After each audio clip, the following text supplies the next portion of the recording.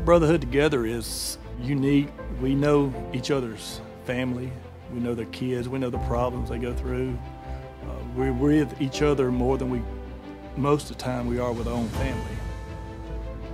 Being a lineman, being part of the crew, it is a brotherhood out here. Already here 40 hours a week, and then you get called in on the weekends and you're with them again. Go on storm, you're living together in a hotel room.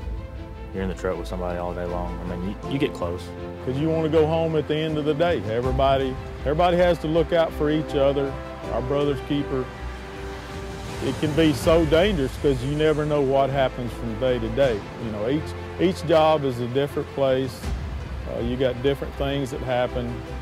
So everybody has to help and watch out for each other.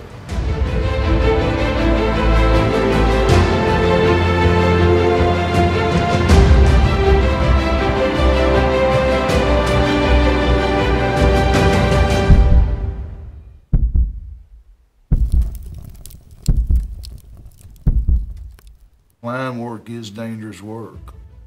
We have a monthly safety meeting. They go over near misses, accidents that's happening at other co-ops, how they could be prevented. We'll divide the crews up. One crew will come in and they'll go through like a 2-week course.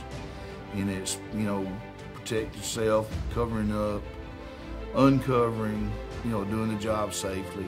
Our safety is number one. The crew, we look after each other. You know, we have learned to see what the dangers are. We position our trucks to where they're somewhat help barricade us when we do work, especially on side of roads and highways. The older guys have been doing it a long time. They watch you pretty closely. I mean, if you're gonna mess up, they'll remind you real quick. But they're always looking out. They're not gonna let you get hurt. At the end of the day, I mean, main thing is let's go home safe to our family. I mean, we like to all cut up, have a good time. We're joking the whole time we're working, but at the same time, we're watching each other's back. And that's what it boils down to. You just keep an eye out for each other, and as long as we all go back home. Well, it's all family oriented. I mean, those guys, they look after each other. I mean, if you got a right-of-way guy out there, he's, you know, mostly he cuts right-of-way, but they're familiar with the line crew operations, the right-of-way maintenance. You know, this program is continuous maintenance. The machines tour the system. We cut dead trees. You know, in the last couple of years, we've had some drought months, and it's killed a lot of trees, a lot of pines, a lot of hardwood. Anything that we could see a hazard that will take a line out, knock it down, break a pole, anything like that, we try to take care of it, you know, as we see it.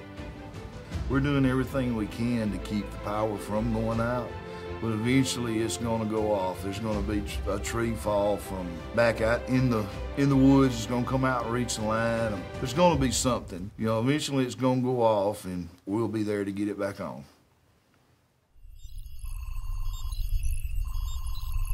We have a lot of technology coming into this room here. We have calls coming from customers coming into this room, status points from devices out in the substations, or even text alerts from our Coosa Valley Electric app. All that funnels into our outage management system.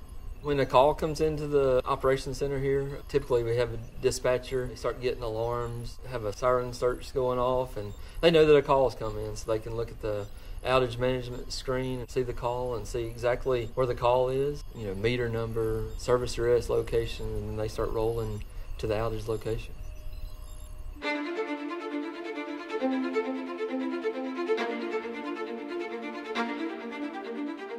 When the trouble hits, we try to do our best to get it on as quick as possible. We know it's a service, but it's a responsibility of ours to get it back on as safely and as quickly as possible. We take calls day and night. We've done it so much, so long now, it's really like a normal day to us. We really don't think nothing about it no more. We just know that's part of the job and what we've dedicated our lives to doing. At 7 o'clock, get our trucks ready, get material that we need, load poles, and then by about 8 o'clock, we're usually rolling out the gate.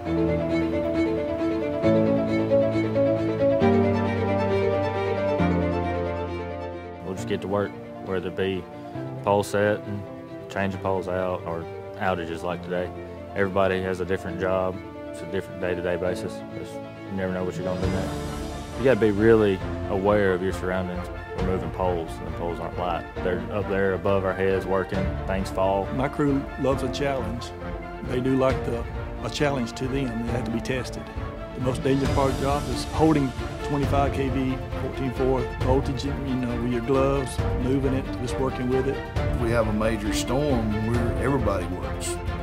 Everybody, the linemen may be cutting trees, and right-of-way guys out there helping to straighten up wire. I mean, they're just kind of meshed together. Usually whenever storms, you're going to work at night, it's going to be lightning, you're going to be climbing poles in the lightning. Going on storm and helping him, man, it's just great. You get out there and you just see the damage and devastation that is caused. You're out there to make it better.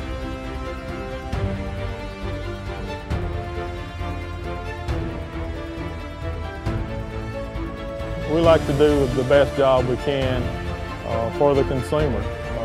In the end, we're doing it all for them. Get the job done and get our customers back on. This makes you feel proud that you get the lights back on.